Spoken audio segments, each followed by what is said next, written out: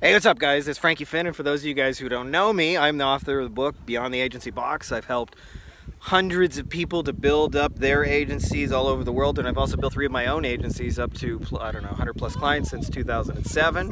And I'm here with Heidi B. Wanna say hello, my Heidi B? Hey, found something. Oh, we found something. Yeah, there's something floating in the water. We're out in the kayak, and I want to talk to you guys about a client communication, the client communication sandwich. Just 1 second, Heidi B. The framework that will make it so your clients end up happy. And I'll tell you, it is so simple, but most people don't do it. So let's get into it.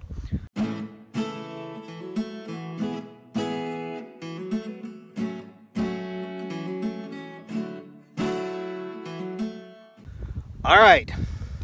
This is so goddamn simple, and most people don't do it.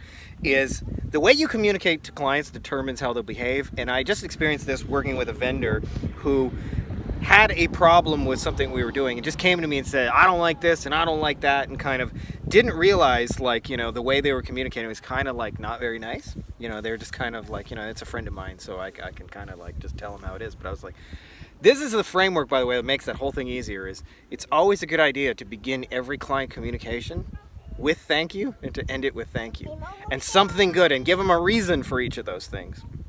So, like when I'm asking a client to get them something done, I always say thanks in advance for them doing it. You'd be amazed at how powerful that is to actually get things done.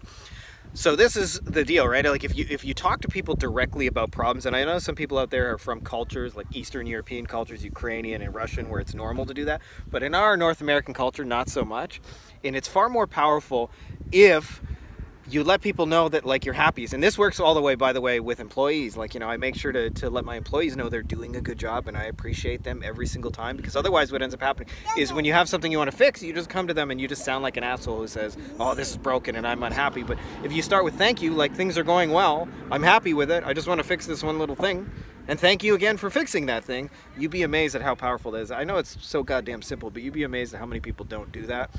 Try it, and I promise you'll be blown away with the powerful simplicity of it. You go to send a report to a client, hey, thank you so much, we appreciate your business, just want to let you know how we're doing, and thanks again for taking the time to read this report. We're paddling away here. Heidi B's working hard. She's naked because that's what toddlers do, so I'm not going to show you her part here. But I hope this video is helpful to you guys who want to improve your communication with clients. It's simple, but I'm telling you, it really, really works. If you're not already subscribed, make sure to subscribe. And that's all I got for you guys. May the force be with you.